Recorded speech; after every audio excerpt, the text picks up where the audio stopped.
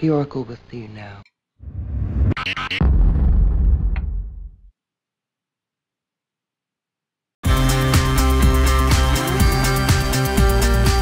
Greetings, young scholars.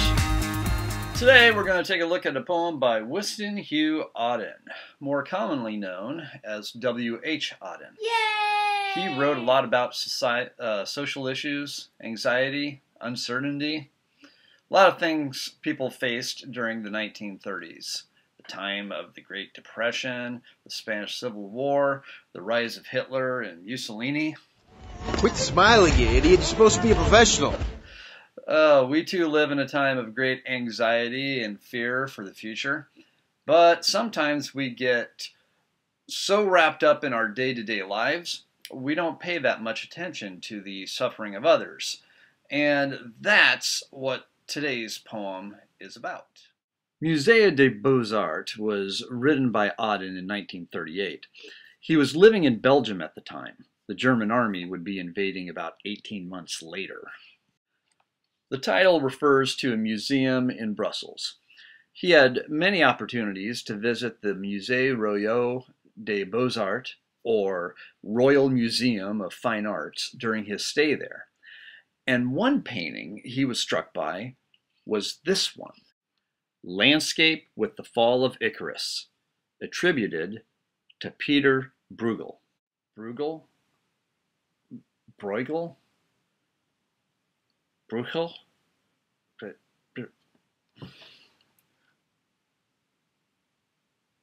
Peter Bruegel.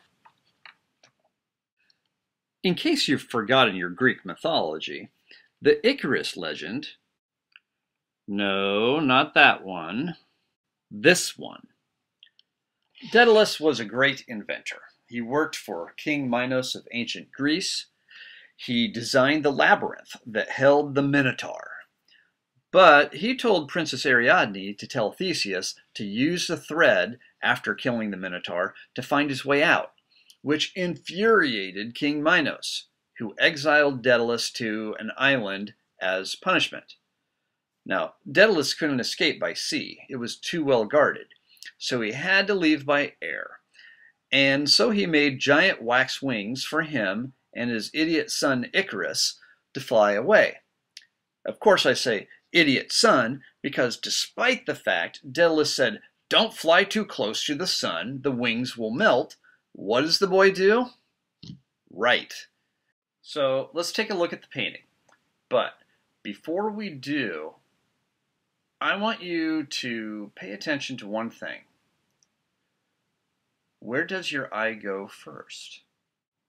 For me, I look at that big shiny spot in the ocean and then at that plowman with the red shirt. It's the only red in the painting I see. Other things you might see are that castle on the island or the ship, but I'd bet that nearly everyone doesn't look at this detail first.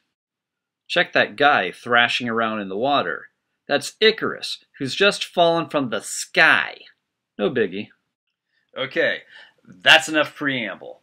Let's do this! Before we get started, does anyone want to get out? Sorry, Cap.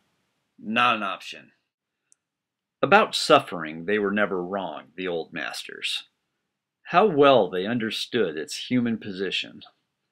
How it takes place while someone else is eating or opening a window or just walking dully along. How when the aged are reverently, passionately waiting for the miraculous birth, there always must be children who did not specially want it to happen, skating on a pond at the edge of the wood.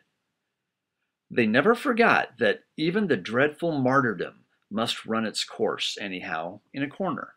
Some untidy spot where the dogs go on with their doggy life and the torturer's horse scratches its innocent behind on a tree. In Bruegel's Icarus, for instance, how everything turns away quite leisurely from the disaster.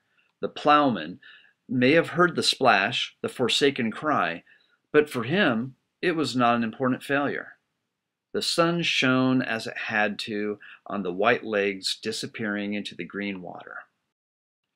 And the expensive, delicate ship that must have seen something amazing, a boy falling out of the sky, had somewhere to get to, and sailed calmly on.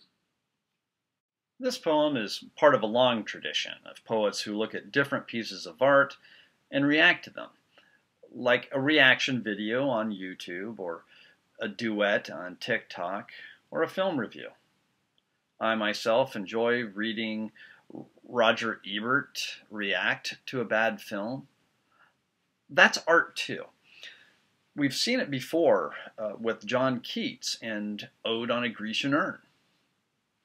So, Auden sees this painting and the speaker. We might as well say Auden since he was in Belgium at the time. And he notices what he notices. It makes him think. The first part, he doesn't go to the painting itself. That's in the second section. He's going to make us wait. Usually it's the other way around. You start with the chambered nautilus or whatever on the seashore, and then you go figurative and metaphorical. Auden switches it up, and I think it works here. These old painters, like this one, this could be a self-portrait of Bruegel. Anyway, they knew what they were doing when it came to painting people in crisis. Yes, she's good too. Auden starts by giving us context for it. When someone is suffering or having some life-changing event go on, someone or something else just doesn't care. They're living their lives. Which is weird, right? Your life could be falling apart, and someone else... Well, how about this scene from 1994's Street Fighter, starring Raul Julia and Ming-Na Wen, to explain? My father saved his village at the cost of his own life. You had him shot as you ran away. A hero at 1,000 paces. I'm sorry. I don't remember any of it. You don't remember? For you, the day bison graced your village was the most important day of your life. But for me, it was Tuesday. So, first stanza, we're talking about these old Flemish painters Auden sees in the museum. And what do we notice? There's suffering happening. 3 examples. Meanwhile, someone else opens a window, walks dully along. Everyday stuff. The second one, line 5. Older people are reverently and passionately waiting for a miraculous birth. Meanwhile, the older child, maybe, doesn't care and spends time skating a nearby pond instead. But the last one, though, someone is being martyred. Yikes! Meanwhile, even though this is, quote, dreadful, elsewhere there's dogs going on with their doggy lives. What a great line. Like nothing's happening. And even the torturer's horse is scratching its butt on a tree. All these incredible, noteworthy events and some pretty commonplace scenes spliced to them, you could say quotidian, there's a word for you. Then we get to the painting. We've got the disaster of Icarus here, but Auden notices how everything in the painting turns away from it, or doesn't notice it. And it's the way they do it, too. He says, quite leisurely turns away. It's the artistic equivalent of meh. The plowman especially. Quote, for him it was not an important failure. The ship, which is right next to the boy, is sailing, quote, calmly on. NBD, no big deal. The ship had to have seen it. A boy falling out of the sky. Come on. So what's Auden's point? Well, I think this is what people are like. Our problems, our tragedies seem huge to us, But to other people, often strangers right next to us, that the problems of three little people don't amount to a hill of beans in this crazy world. Thanks, Rick. That's human nature for you. So this week, then, I'll need you to write a one-page essay, and you have two choices.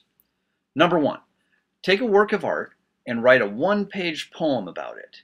In your poem, you'll describe some aspects of it, and you'll also describe a lesson that we can take from it. Now, when I say work of art, that's a pretty big net. After all, who's to say that Tiger King isn't a kind of art? Or someone dancing to Kesha isn't art? Or you could go a more traditional route, but I say have fun with it. Option number two. More traditional. Talk about some time in your life when you were suffering greatly and had to be around people who weren't really all that invested in your circumstances, or maybe weren't even aware of it. One last thing. I know that things have been confusing with finding some things in Canvas, but I'm hoping all that's been sorted now. We'll see. We'll all be flexible here.